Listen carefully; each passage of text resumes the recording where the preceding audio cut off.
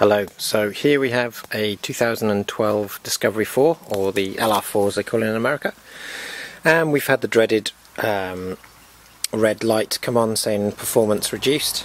So before I take it to the dealership and they charge me a fortune, I'm just going to clean the mass air sensors just to see if that's the problem. It's intermittent problem, so it looks like it could well be. On the Discovery 4 we have two mass air sensors, one here and one here, presumably as we've got two turbos, that's why we need two of them. And it's going to be a very simple job of just taking two bolts off, one here, one on the other side, and the same for this one, and also the two Jubilee clips. And to do that we need 8mm socket set, just screwdriver, and also airflow sensor cleaner. So it's really important not to use just brake cleaner or carb cleaner or any other solvent. You have to use the proper airflow sensor cleaner. It's devoid of either alcohol or solvents or something, but whatever you do, just make sure you use airflow sensor, which you can get at any Motor Factors or off eBay or Amazon.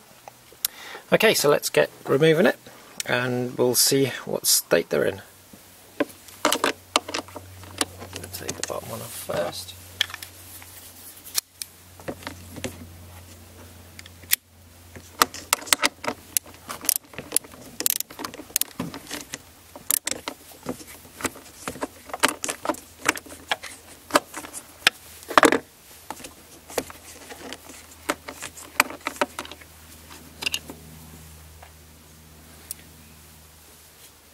We just take the clip off by pushing that down and pull it back, pushing it further.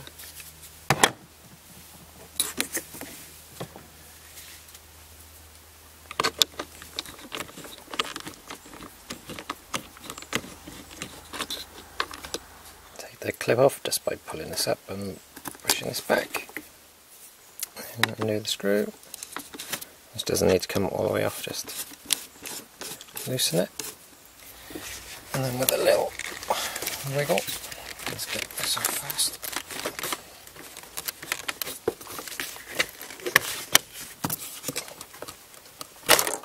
There we have it, and I don't know if you can see the inside. There's the sensor inside, so let's have a look. So this is pretty mucky. Hopefully you can see that. That the sensor is just full of carbon and road muck, even though it should be filtered out, but there we go. So next we're going to spray it with our sensor cleaner.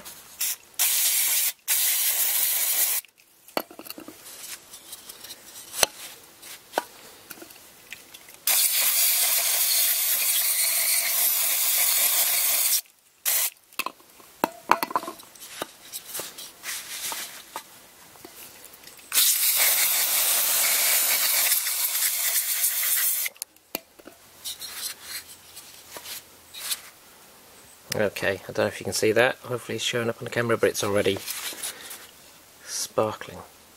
So, give this some time to dry fully and then refit it back to the car, and in the meantime we'll pull the other one out.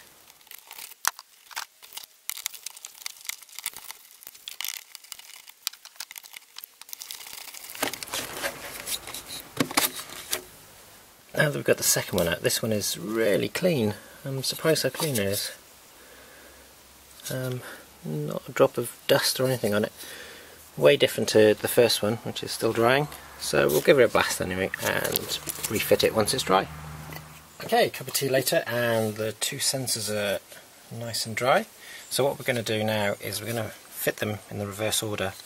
What I'm going to do is, there's a little rubber seal on the inside of here, so I'm just going to give it a little tiny bit of lubrication around it, just to help it in. Otherwise it's a bit of a squeeze to get it back in.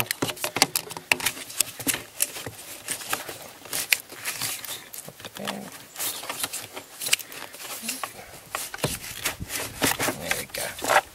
So without that little bit of oil, it's a bit of a struggle to get it back in. And off we go.